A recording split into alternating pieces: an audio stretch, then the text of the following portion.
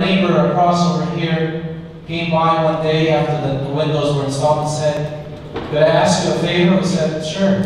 He said, "Could you not put anything on the windows because I can see the lake through your windows."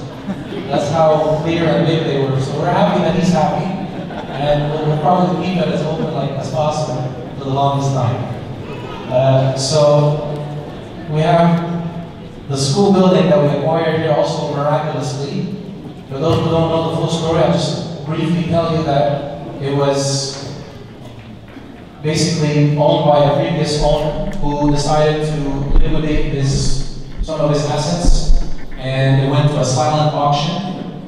And many developers were definitely planning to bid on it because it's right on the lake. And so we said, well, we hope that we can, by the grace of God, acquire it, because one day this church has to expand.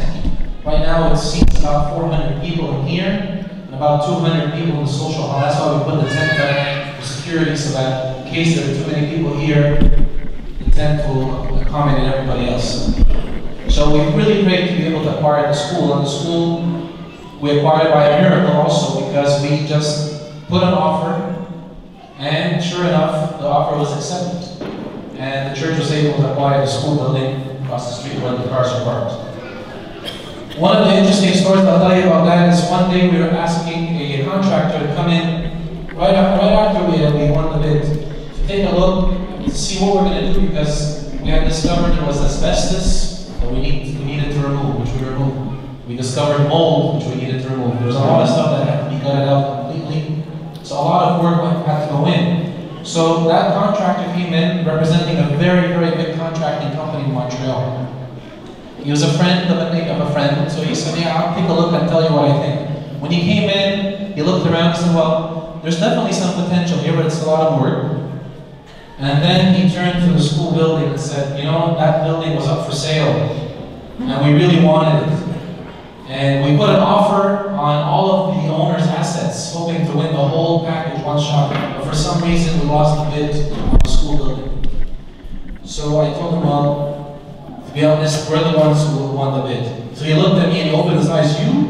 I said, "Yes, not me, but the church." So he said, "I'm really happy for the first time to lose a bid, because I'm hoping and I'm wishful that your church will expand and grow in the future."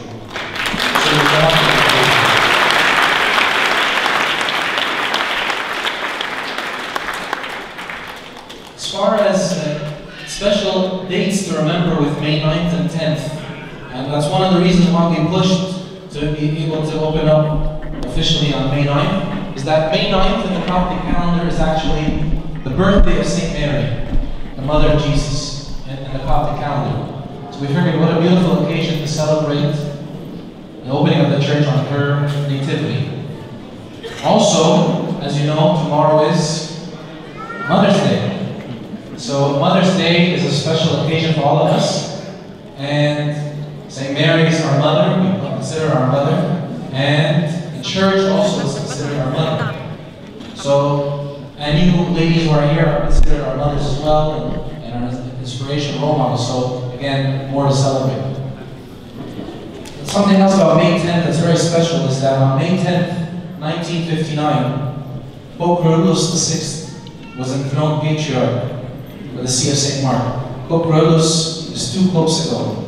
Currently we have His Holiness Pope Rogers II, previously the thrice blessed Pope Shenouda III, and right before that, Pope Boulos VI. Pope Boulos VI is very interesting to commemorate on the church opening, because on May, he being Pope at the time, he was the first patriarch to send out a priest outside of Egypt to go serve in Montreal. I want to talk about that priest in a moment. So he sent out the first priest to Montreal for the first Coptic Orthodox Church, and the blessing continues. So there's a lot to thank God for and celebrate. That brings me to a special verse that really,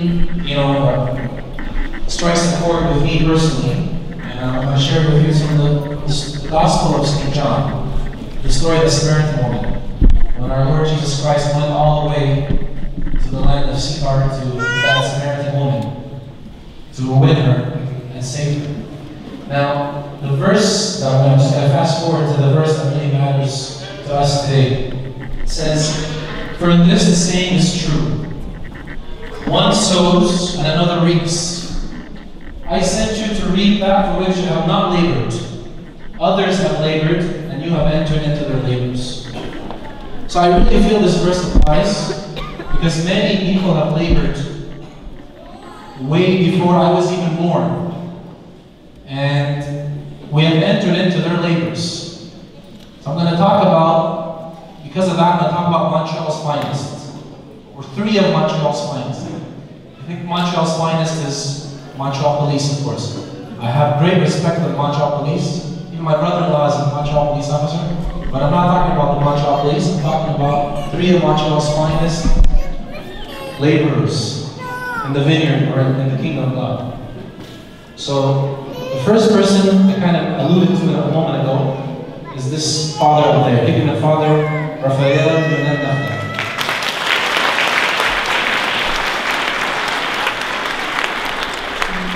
So as I was mentioning, Pope Boulos VI, who commemorated his enthronement anniversary tomorrow, sent the first priest to Montreal in 1967 to begin. Now when Father Raphael came to Montreal, it was like the voice of one crying in the wilderness. He didn't know who was Egyptian, who wasn't, where to start a church, where to begin to pray.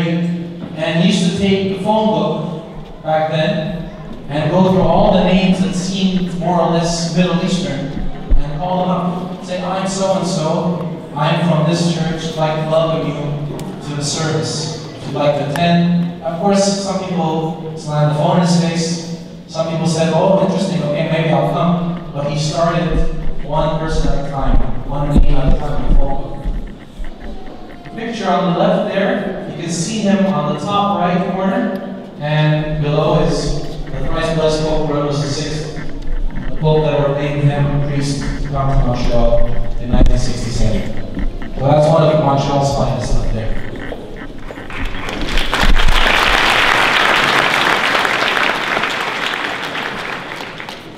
Next person I want to talk about being Montreal, one of Montreal's